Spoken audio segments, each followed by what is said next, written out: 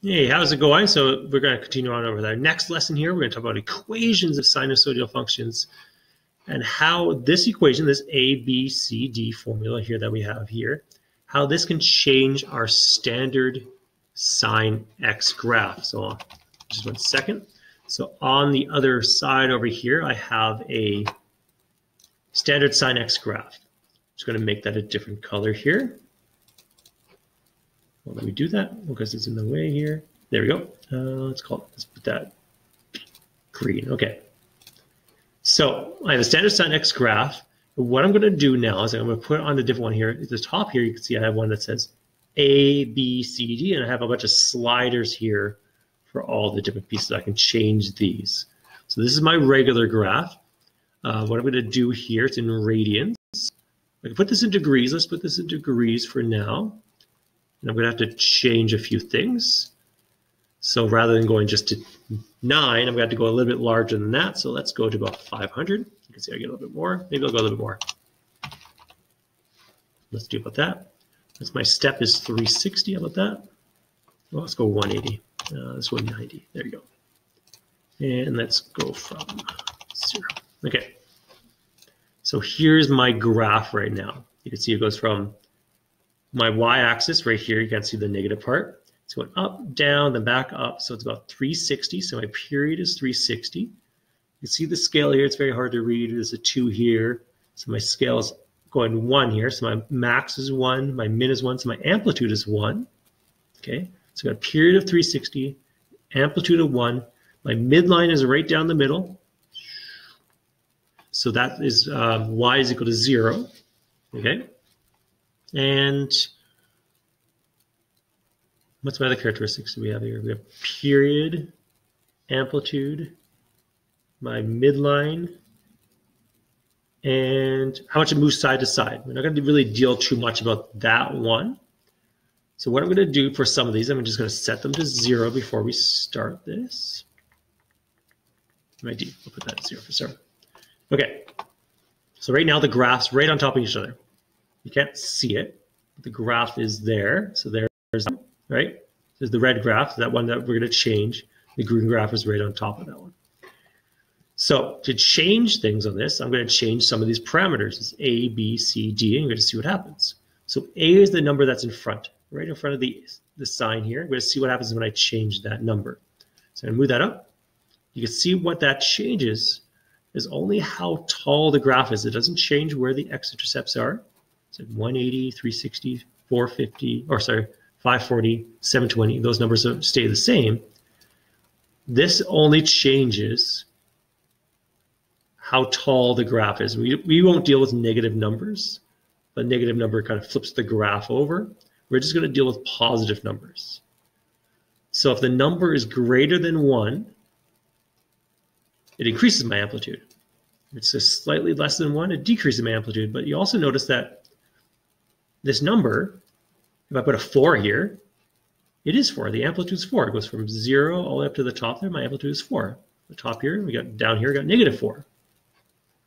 So that number in the front is my amplitude. So if I put down 2.4, my amplitude, oh, there, from 0 to 2.4, 2.4, negative 2.4. So this number in the front is my amplitude. That's pretty convenient. Okay.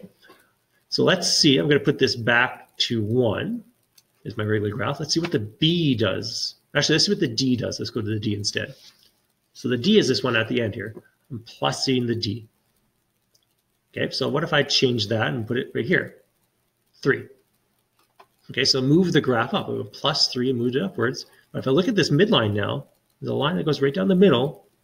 That midline is 3. If I put that as a 2, oh, now the midline's 2. It's right down that 2 line there. It's 4.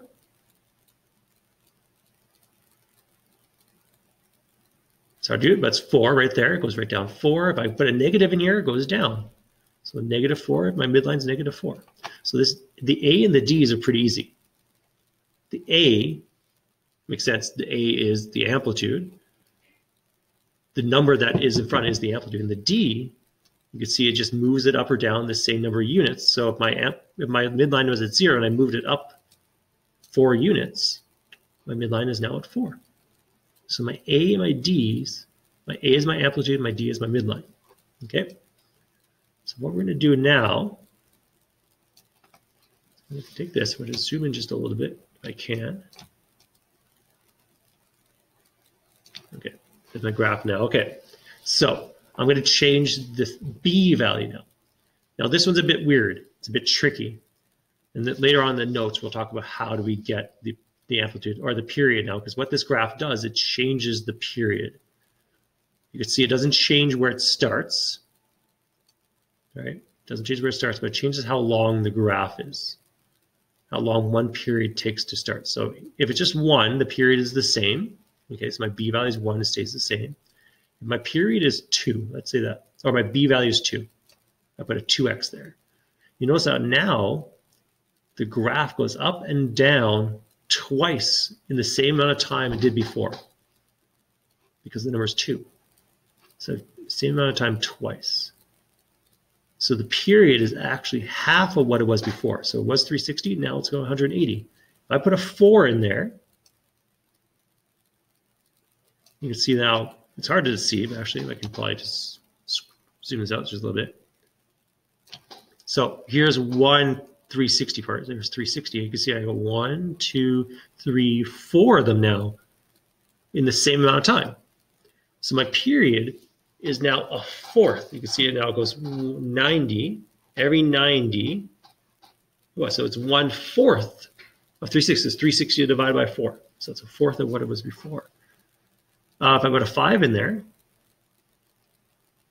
means I can put 5 graphs in there. 1, 2, 3, 4, 5 in the same amount of time. So a period is 1/5 of what it was before, which is 1/5 of 360. Now, what I'm going to do now is I'm going to go to a number. I'm going to 1. So 1 is what it was before. Here's 1, same graph. I'm going to go to a number that's slightly less than 1. Say 0.5 or so. So 0.5 is like a half. Let's scroll this out just a little bit. Now you can see the red graph, the green graph, the original graph goes 360, but the red graph now stretches out a little bit more. Its period is now 720. The B value is a half, so that means it only does half a graph in the same amount of time that I used to do, but so that means I have to double it up to get to the full period over here at 720. Now if I change that to a quarter of what it was before, so I can go 1/4. I go back here, I can say I can only do a quarter in 360. That means I'm going to keep on going, keep on going, keep on going. Oh, now it's at 1440, which is, oops, which is 360 times 4. Right? So that's going to be important. So when the number's smaller than 1, it actually stretches this graph out. When it's greater than 1, squishes the graph in. Okay? That's important. So we're going to see that. We're going to change that back to 1 now. So this is my regular graph. And the C value here moves the graph side to side. It's hard to see here because my C values are pretty small here. I can change my step here. Let's change my steps to 10. Okay. Oh, I'm going to change my max value here too. Let's go 100. Oh, let's go with 360. Ooh. 360. Now I'm going to go negative 360. Okay, so here's my graph now. So I'm doing this, I can move the graph side to side, but you notice when I move the graph to side, it doesn't change the period. The period stays the same, but it just shifts it side to side. So we call this a phase shift. Now the key part to this is my C value. If my C value is positive, you notice which way it's moving. It's moving to the left. The C value is positive, moves left. If my C value is negative, it's moving right. It's opposite what you think would happen. You think this would be the positive direction, but by changing this to a positive number, it's actually moving it the other direction. So we're going to look at those two. That's very important. Okay. Okay, so in our next video, the part 2 of this, we're going to go back here. We're going to look at the A, B, C's, D's again. But this time we're actually going to find out what the numbers are. How do we calculate them? Some of them pretty easy, like I said. The A value is the amplitude. The D value is the midline. Those are the same thing. The B value is a little bit trickier. The C value is even trickier after that. But we're going to create some equations in the next video, and I'll see you then. Bye.